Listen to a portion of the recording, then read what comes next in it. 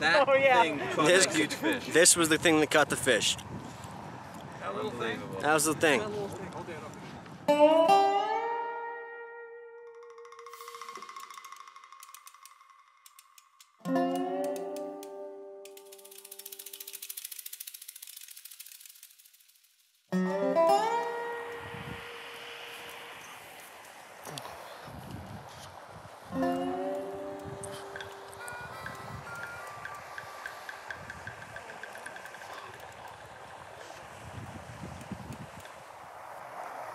It's peaceful just being out here, isn't it?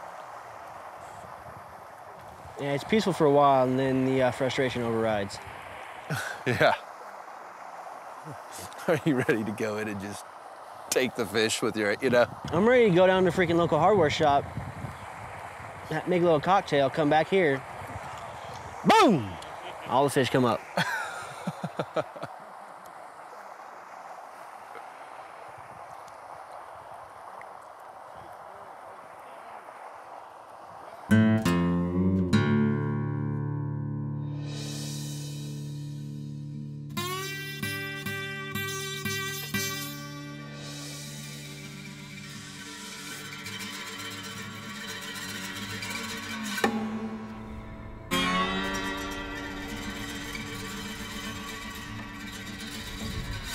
We got ambushed pretty damn well. Two guys on the right-hand side lost half their face. One guy lost half his body. The kid who was driving, he was 21 years old. He had no shot to make. Hospital is not really about what can we do for you. It's we're done with you. Let's move you on out. And that's what happens to us.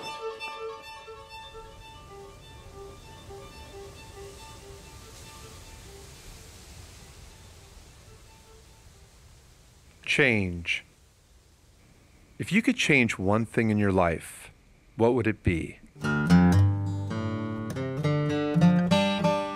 How would it affect you? How might it affect others in the world we live in? Would you be willing to sacrifice your life for a higher cause?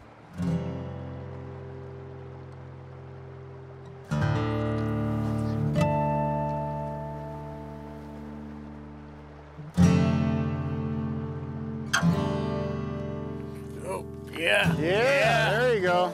Woo! We talk about selfless heroes, about being selfless. Well, I don't think there's a more courageous group of people than the people in uniform for our country. People who are ready and willing to sacrifice their very lives for you and me. Here in this intimate setting of Katmai, Idaho, the concept is simple.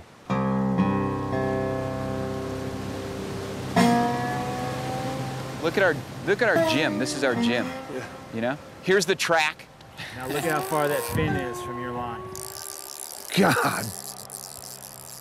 Okay, good. Reel. Tom Iselin and the people of Sun Valley Adaptive Sports have created a program where in 5 days, they try to help rehabilitate a diverse group of veterans, wounded warriors, through the power of fly fishing and nature. I really think that it's true. If you can put someone in a situation like this and allow them just to slow down, I mean, it really is just standing. It just slows you down. You look around and everything's just peaceful, and you'll see a dragonfly, or you'll see a bird come by, or you'll see a fish move, and pretty soon the time starts to pass, and you kind of fall into a cycle where you're not pressed by time, but time just goes by. And I think that's another really healing property where we're not trapped by time, we can be freed by time.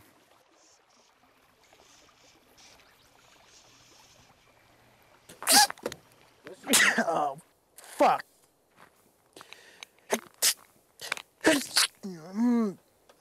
What's going on? Oh, it just slays my back when I sneeze. Do we need to do anything? No. A roadside bomb went off, and it went off underneath us. It flipped our Humvee. I was just worried about all my boys. I could care less about me, and so I got up, not realizing my back is fucked up as it is. And we start engaging, we make it out, we did what we had to do. Made it out well, but a couple days later, I was in so much pain and my legs were going numb. And I took one step and I just fell to the ground. And later I find out, yeah, you snapped your L4 and your L5. Like, oh, good to go. Some of these guys have it harder than I do. I mean, Joe, he lost his leg. I mean, if you really sit and think about it, imagine losing a body part and just wanting to live on. I've seen guys lose half their face. You know, they're good-looking guys. Everyone will say, yeah, he was a good-looking guy. You know, he doesn't have a face, you know. No girl's gonna want him. You know, he probably wants to have a family later on in life, but no one's gonna want him. I mean, how does he handle that? I'm gonna be a little disheartened. Nothing. Yeah, I'll probably, oh, yeah. I'm gonna come over here, sit next to Joe, have him show me how to fish. I'm not catching a thing.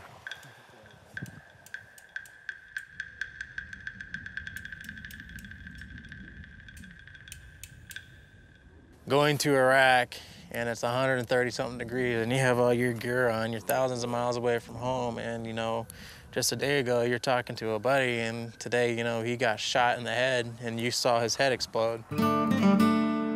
Everyone's like, wow, dude. You joke about it, you laugh, but you know, you all share that. And when you go into the civilian life, people, you have friends, but you don't have comrades. You feel lonely because there's no one else who can understand. There's no one else that you can talk to share your stories. You feel like they've been there. You know, being with all these other combat vets, I can look at them and I already know that they know we're on the same sheet of music. We're all thinking the same thing. And there's that survivor's guilt. It's like, I can't believe I made it back. I was the one in charge, but you know, some mother or fathers and grandmothers had to get the news that, you know, their loved one didn't make it back. And I think about like, wow, I mean, they deserve to be here more than me. But all these other guys will say the same thing.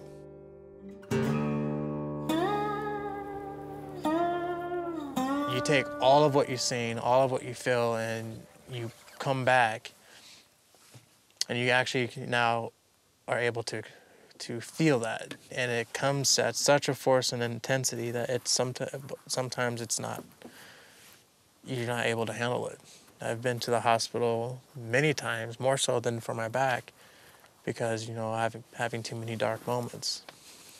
And it's embarrassing to say that, but, you know, I'm not really, if it can help people understand what we go through, then I'm all about saying it. But, yeah, I can't tell you how many times I've tried to, you know, end it all.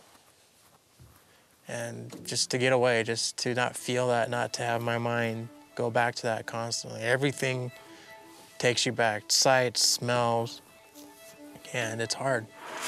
I keep thinking about killing things. Not people, not people. That's what I do. I mean, y'all are saying you zone out. I sort of drift away, and I think about going out and stalking and you know, reading the river, reading the lake, looking for the lily pads, looking for that log, the bass is underneath it, and so I mean, this is like a new experience, but it's definitely something that I've been short on lately. What did you call it? A Yuli? Is it? Oh, all right. Pretty similar to it. Yeah. Just talking about heroes, and I personally don't see me as a hero. I really think the heroes are those that never made it back. They gave the ultimate sacrifice that we've never given. What we did, we chose to do voluntary. It was a voluntary action, and we did it with great heart. Times it sucked. I'm not gonna lie, life right now is very hard for me. I mean, I didn't really want to come out. I can't do things that I wish I could do. Can't work. Even though I try to work, I can't do it. And I come here, and right away you guys said, here, here's a pole, do your thing. In reality, you guys made me feel normal again.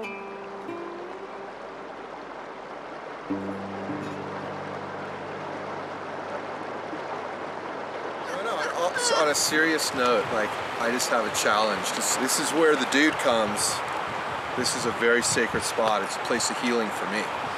So I'm just going to challenge people for like 30 seconds to just close your eyes and listen to nature. And whatever comes out, comes out. But just 30 seconds. And watch how fast the mind will want to do it.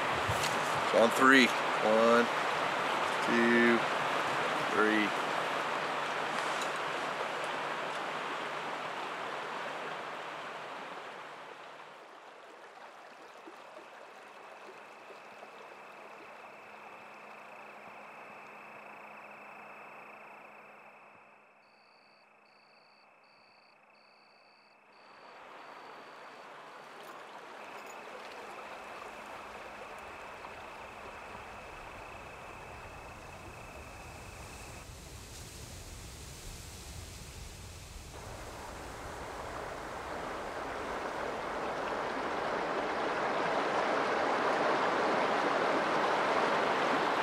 How'd you feel about that, Joe? You know, all I focused on was a lot of things that you can hear that water running. And after that, I swear I heard a fish feed. Did you? I heard it right there, and I'm like, then I heard something over here, a little bug or something like that, and I'm like, and I just try to, you know, and I'm smiling because I'm hearing it, but to relax, you have to relax, you know, your muscles. So I kind of turned my head this way, and I was like, after that, I was thinking about laying a cot out right here. Not even a cot, a sleep bag, and just going. That would put me to sleep. Like, I have some issues with sleeping sometimes. One of the hard things has been is like trying to feel like you're in a safe place. Yeah, yeah. Feel safe. Mm-hmm. Yeah. All your senses, your eyes, ears, just everything, smell, everything's just so peaceful and beautiful. You know, it's great. Today when I was fishing, it may sound funny, but guys maybe who've been fishing a long time, I was out there and there was like nothing. It was me, the guide, and the water. A lot of people in the military were athletes. You know what I mean? Men or women or whatever, they were athletes, straight up. I was captain of the football team, captain of the wrestling team. I did through the discus for track, through the shot put, through the javelin, all that. When I first got in, what am I gonna do with one night? But now I'm like, whatever I want. Yeah, I'm not worried about things. I sit in the chair, you know, my guy grabs onto it and he's like, all right, come on. He brings me out in the water. He is playing this fish to it absolutely perfect. I'm cool. I'm like, okay, yeah, you got me, I'm casting, you know, I'm fishing. How's your wrist feel? Oh, man, it's all tight and, whew. It brought back my competitive spirit. Brought back your competitive spirit. He's been talking smack all week. All week. Strip. Yeah, let him go, let him go, let him go, let him go. You could tell now, like Robert over here, he's like, I gotta get one. You know? Yeah. You know, Robert, it's not an easy deal. It's a whole other skill set to open up the passion of my life even that much more. And it's something I want to pass down to my children and my children's children. Let's put a lot more juice on it. The benefit that I got here this week is going to be multiplied out throughout my life and the life of others, with, you know, God willing. So that alone is awesome and amazing. Look at that toe. Woo! Nice. Eat me, Joe. Eat me. Today's not your day, buddy. You are natural. Yeah. Okay, I am not. You I've been pretty down on the ground for quite a while, and it's really brought me up. Really give me an idea that people care, the staff. I mean, you guys are great. I mean, I don't know where they grow you guys, but my great guide. I'm gonna tell you something about that real quick. Everybody needs a guide like this. Up dead shit. Hey, good job, Joe. Stay on him. This guy gets up, goes get a tube, no waders on or anything, jumps in the pond, and like goes halfway across to get this fish out. I don't know what you're paying him, but he needs to be paid more. Because we're gonna do that. The water was cold today. You know, and the water's okay, 57 degrees. Come on, you know.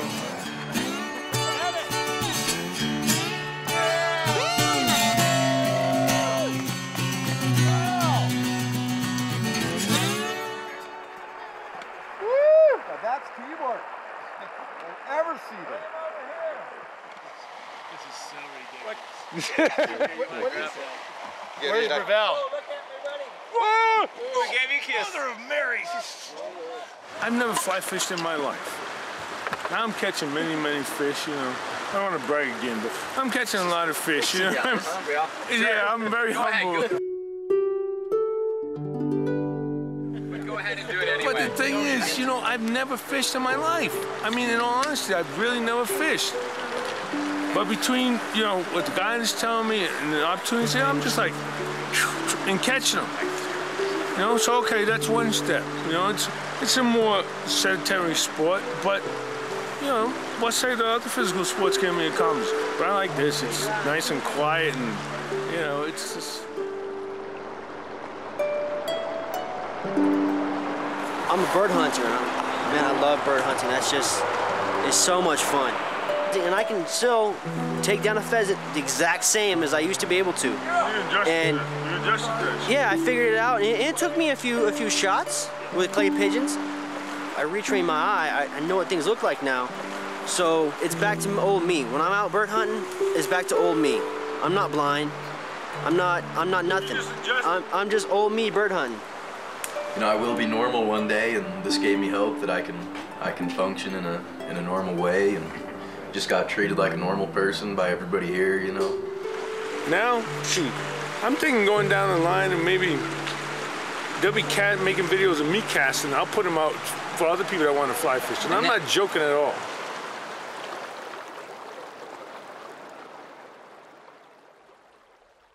With the PTSD, and no one really understands. They have ways to help you cope with it, but they don't have ways to cure it.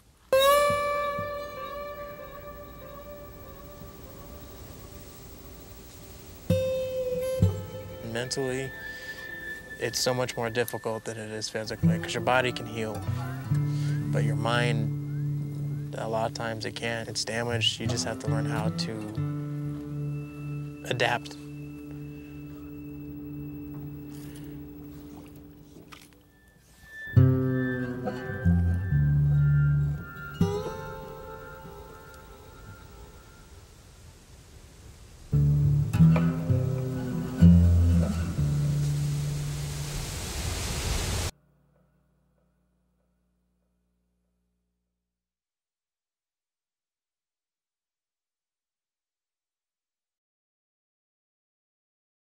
Mm-hmm.